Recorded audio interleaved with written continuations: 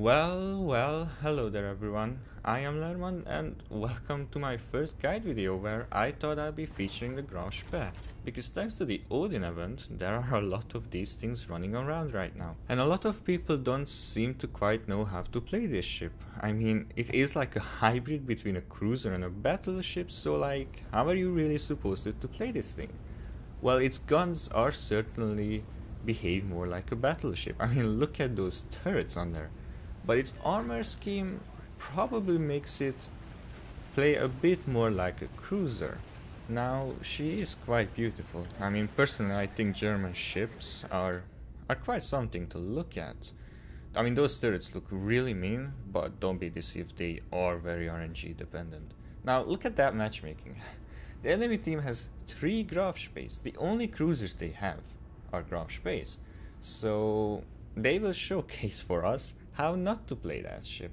I mean, not to be condescending, but this is why I'm making this video.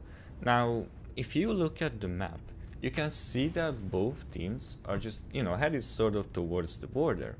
There are the 2 Graf Spees on the enemy team, the other one is on the other side. CV goes in for a strike, doesn't get much. And so now I decide to turn around because we are both headed the same direction, and that means that I am going to be shooting at them when they are angled towards us. I don't want that, of course. I want to be shooting at the broadside, so I turn around and start heading towards like the middle area. And now watch what I do here. This is something that you can pull off in virtually any cruiser. I'm turning around, I get spotted when I'm broadside, and I just slow down. Everybody starts focusing me, of course, but everything lands in front of me. Because nobody expects you to slow down, because they would think that you would try to accelerate out of being in a broadside position. Those were some lovely pens right there, by the way. And by the time that their next salvo gets here, I have already accelerated and gotten out of the way. I have angled away, so I have gotten away with barely taking any damage, being broadside to the entire enemy fleet. Some more nice pens over there. And that you should probably know, because when you're going to be playing the Graf Spee, you are going to be facing other Graf Spees a lot. And so you have to know that the Graf Spee can very much citadel itself, or at least consistently pen it. Now that Westeros over there is doing a suicide rush, so that's taking their attention up nicely. And now one very important thing you have to know is that this ship has awful RNG, as you can see right there. So let's quickly jump out of this match and let me show you just how awful that RNG really is. So here I am in a tier 7 match, I believe, and I come across the best possible target that you can shoot at in this ship, which is an Omaha, because it has like the most perfect armor to fuse your AP. Because this ship's AP is really high velocity. That's a lovely overpen right there on the funnel.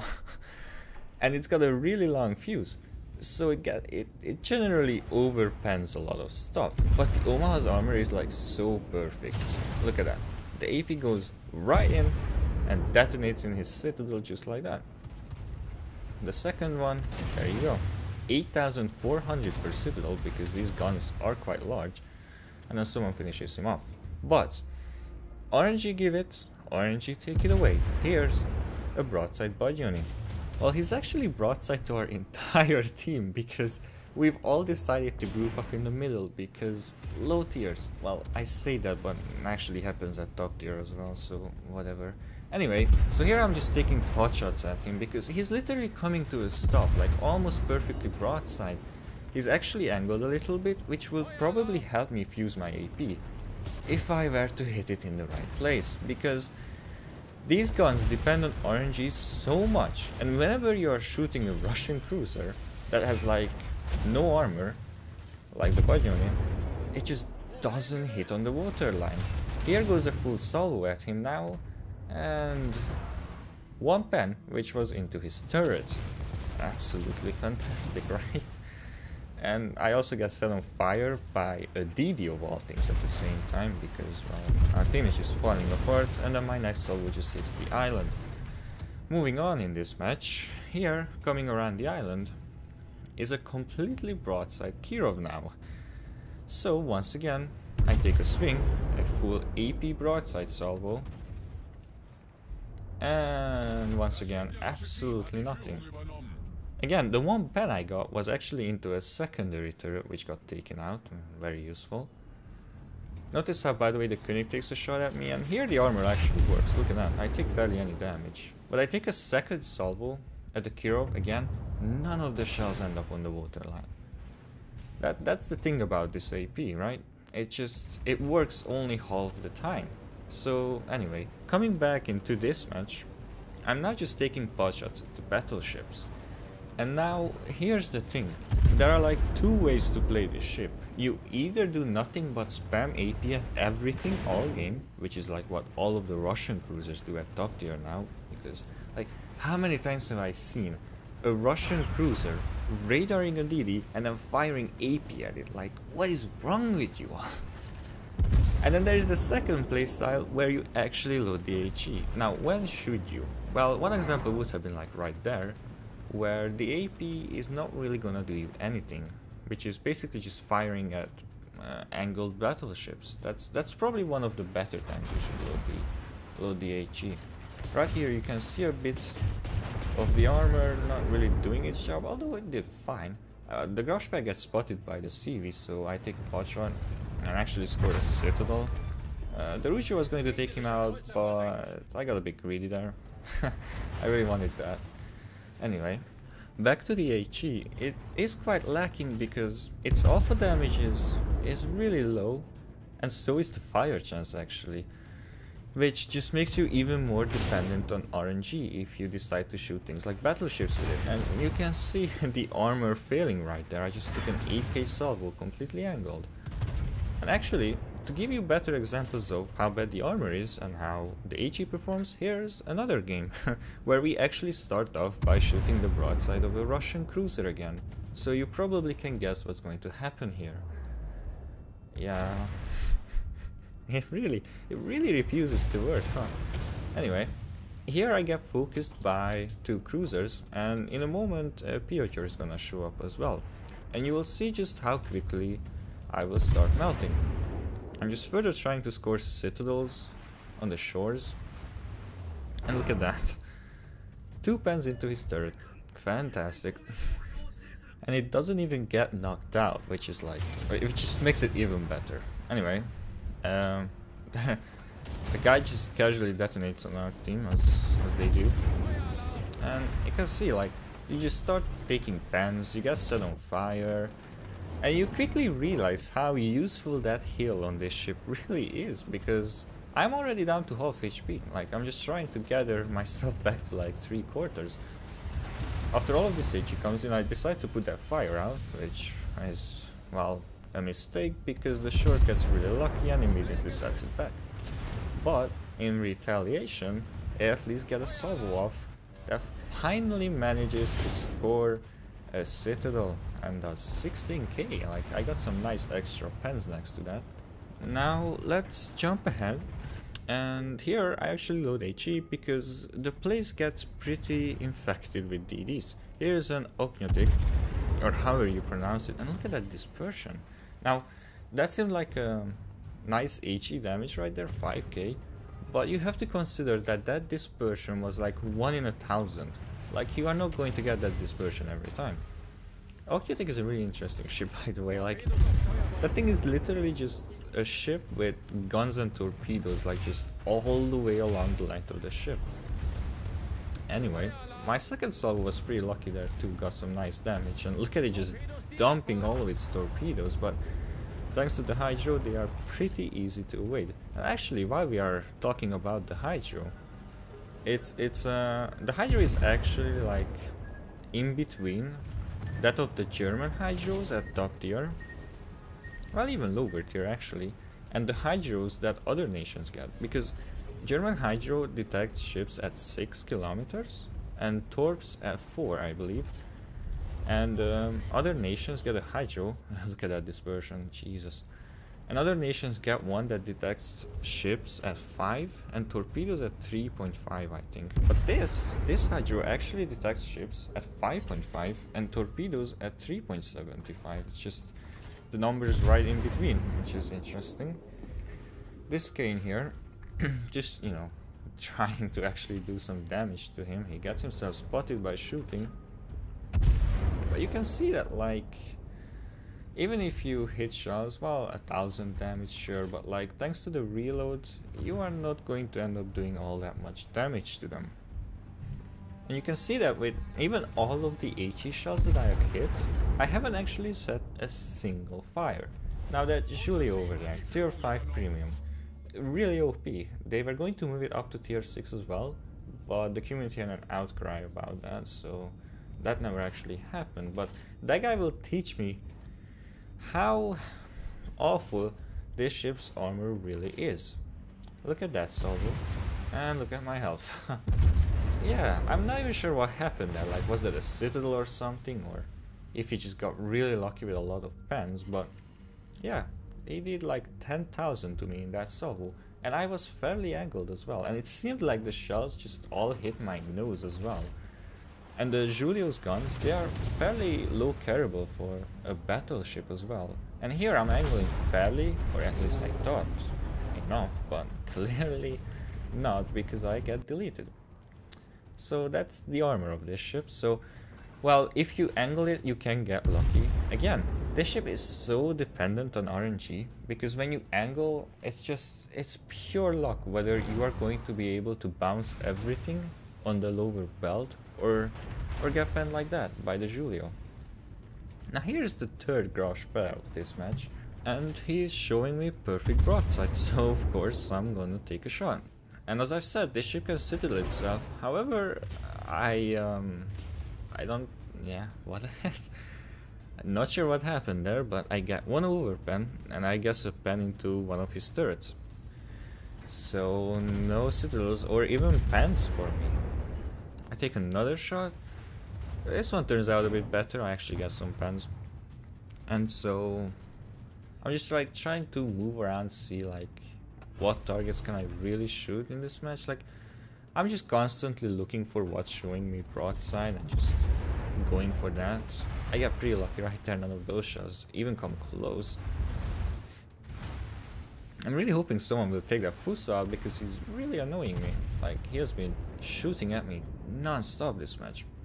Well, he will get killed in a moment, but jumping ahead here a bit, because it's just boring. Now, this New Mexico is really close, and I get some nice dispersion, nice damage right there, 7k. 2 torpedo protection hits, however. Those torpedo protection hits, man. The amount of times they have saved ships from getting citadeled from me is unreal. Like, it's so annoying, because you pen the torpedo protection, but you don't pen the armor behind the torpedo protection. Look at that. Those are some lovely bounces right there from the New Mexico. He shot really low, so we took literally 0 damage right there. Now, those guys are not great targets, just seeing how fast that guy's going, but I'm gonna start focusing this Bayern over here. A CV for the first time actually enters my AA range. So yeah, about the AA of this ship, right? It's alright, I guess. Although, of course, there is no such thing as good AA in this game. So, you know, don't expect to actually be able to slaughter squadrons or anything. But the AA is alright. And the fighter definitely helps out. But the CV will usually get 2 strikes in regardless. And that salvo right there was beautiful. 9k. Lovely stuff. Switching over to the Normandy because the island is in the way for the Bayern. I hope it's a Bayern. I'm calling it a Bayern, but I really can't see it on this screen. Again, jumping ahead because not much happens, and well, we are pretty close to winning this game now. I'm just trying to chase down this last Bayern over here. I pronounce it so badly, Bayern. I'm not sure how you pronounce it. I did learn German, but it's just... Oh, look at that, I actually got good dispersion, but it's not enough to kill him. Of course, those HE shells also didn't set a fire, but look at this, my very first secondary hit sets a fire. I swear to God, with secondary fire chance in this game, it's like 100 times better than main battery fire chance. Like, when you play a secondary ship, or you know, a ship with good secondary armament, the secondary is either set an insta-fire or they don't set one for like 100 hits. Like, it's so odd. Like the one fire I have in this game is from secondaries. And I've been firing HE now, here and there. So here you can see the AA and how, of course, it won't get you far. Sets a fire. I'm not gonna put it out. They do burn longer on this ship for cruisers because, you know, it's like a battle cruiser. I don't put it out because I know he can make another strike probably, even with my fighters. And here they come, and you can see that they indeed set 2 additional fires, so it was wise not to put the first one out. And now the Stevie is just panicking, he's getting chased by everything. By the way, the New Mexico at one point almost capped, but then exited like the last second. That guy threw away a lot of his XP. And look at that, the Stevie is accelerating right in front of me. And I had HE loaded, I fired there, and look at that. All of them torpedo protection hit. But the torpedoes do bring us home the devastating strike and the win. And well, it's a pretty fine game for the Graf Spee. Even though we only got 2 citadels, and ideally you wanna, you know, have like a lot of those. Or at least that's what I think is most fun about this ship, to be just going around and citadeling cruisers. Like, it's a bit still clubby, but I mean, if they are gonna give it us for free, then, you know, well, a lot of people are going to come down to this tier and play it anyway, so I think we should now move on and see what build I play these games with, and, you know, like, what ones I recommend. So here she is, emerging from the dark, from the shadows of the blimp, with her decorative camouflage that you get via unlocking it with the dockyard. So I didn't exactly play this with any fancy setup. Like, you can see that the upgrades are just your general ones. I went for this one because fires can hurt on this ship quite a bit. Floodings are not really a problem because of hydro, but you never really know. Aiming systems modification as well for better dispersion, but as you can see, that still doesn't mean any good dispersion. And finally, I always choose propulsion on like any cruiser because I tend to really stop and go in them. Like, I never really roll around that much. Like, I generally stop in a lot of locations, so I find this more useful for me. I also recommend the hydro over the AA because it's not like the AA is gonna help you that much, and the hydro is pretty useful, especially with its nice range.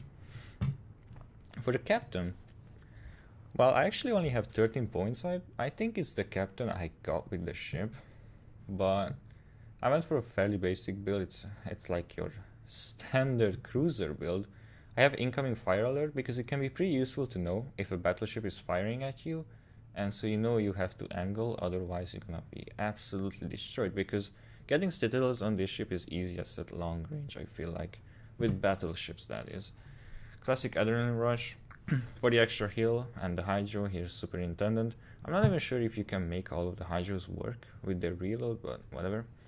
And I finally go concealment because, well, the concealment is quite hefty as it is a battle cruiser, but 11.5 is fairly fine. It allows you to push in deep enough to where you can catch cruisers off guard. And I also have jack of all trades, and I always start with priority target because priority target gives you a lot of information about, like, when DDs are firing torps at you, or you know who's aiming at you. It's quite useful. So that's really it. I mean, there is really no special way to build this ship. I guess after this you can go for AA.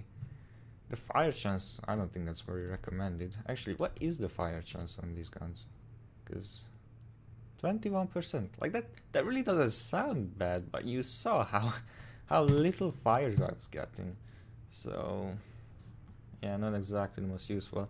Fire prevention is actually not an awful choice either on this ship. And now, the thing is, right, with the current clan battle season being tier 6, there are so many Graf Spees.